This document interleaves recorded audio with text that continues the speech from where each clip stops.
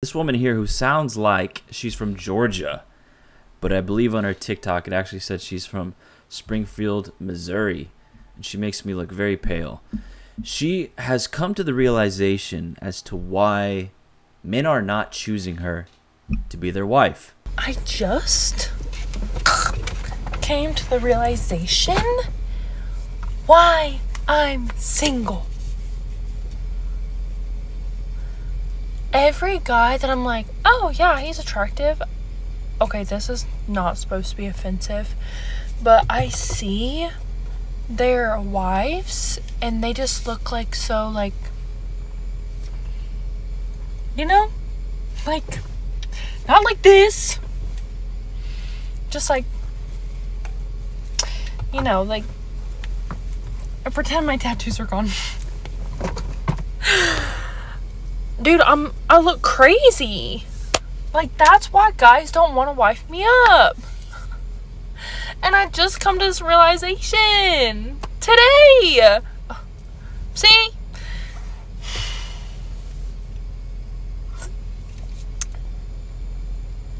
Or maybe it's because all of them see me eat sushi after I get out of the grocery store in my car with my bare fingers and drink sweet tea. Oh no. It's not that. Guys, I thought these men wanted, like, you know, big, strong, tough girls.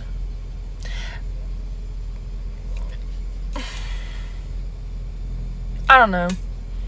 I feel like all of them are, like super girly, and all these guys are like, yeah, that's my girl. She's like housewife stuff. And I'm over here like, I own my own business. I'm covered in tattoos.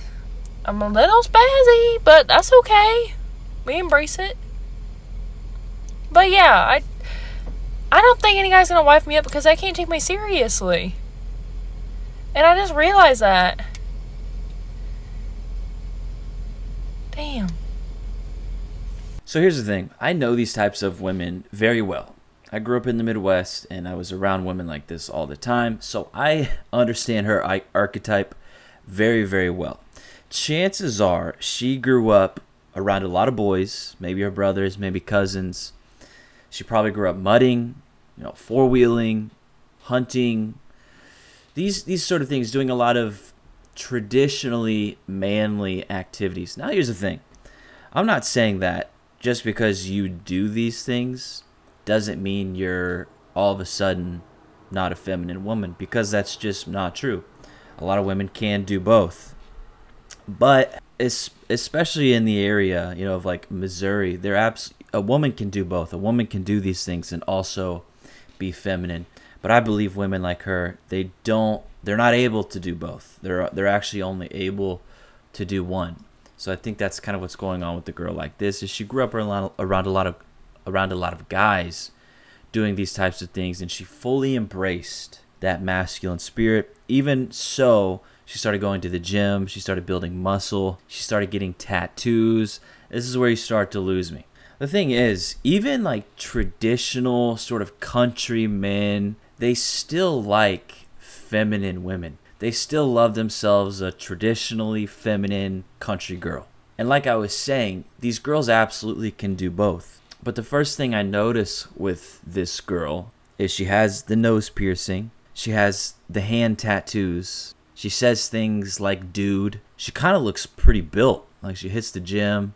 It doesn't really seem like she is in touch with that feminine side. And here's the thing, a woman like this, she comes off very humble. Shout out to her. She's not pointing the blame on other people.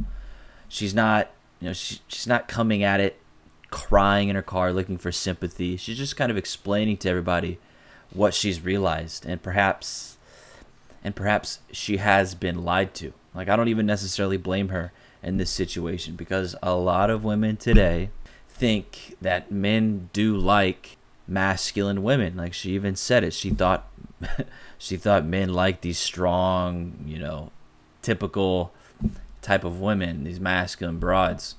And the thing is, a lot of men are being told they should be more feminine and women are going to like them. So, like, we're lying to both genders and we're leading them in the wrong direction. And then they're going to have to realize it themselves. So I would tell this woman, get rid of the nose ring, grow out your hair a little bit more, or a lot more. Get rid of all the makeup, get rid of the fake eyelashes. Stop saying dude.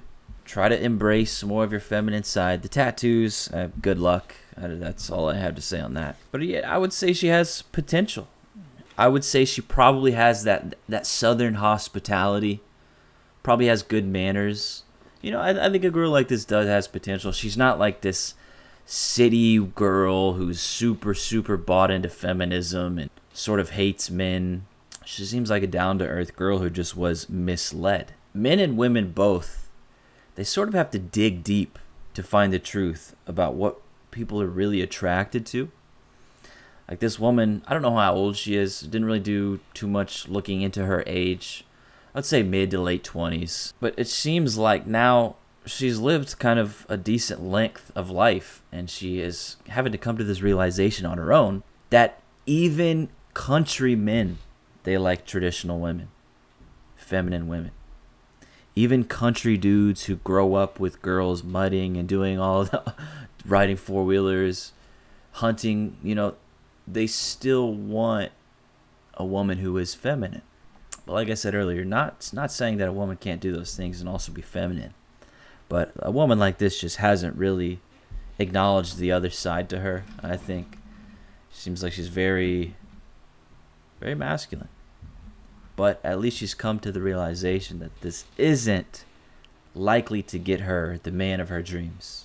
Just like, yeah, yet again, men do like feminine, petite, lighthearted, sort of soft, light on her feet almost. You know what I'm saying? They like these types of women. And she's starting to come to that realization. So, like I said, I think this girl has a lot of potential. And she's very different from the type of girl I typically review on this type of channel. So, but I can tell her one thing. It's not that she eats sushi with her fingers. It's not that she drinks sweet tea. It's the fact that you have that septum piercing. You have hand tattoos. You wear a lot of makeup. Your hair isn't quite as long as it could be. You look kind of muscular. You say and speak sort of like a dude. You say dude. You say those types of words. Work on those things. Work on being softer, more light. I guarantee you she can find that man.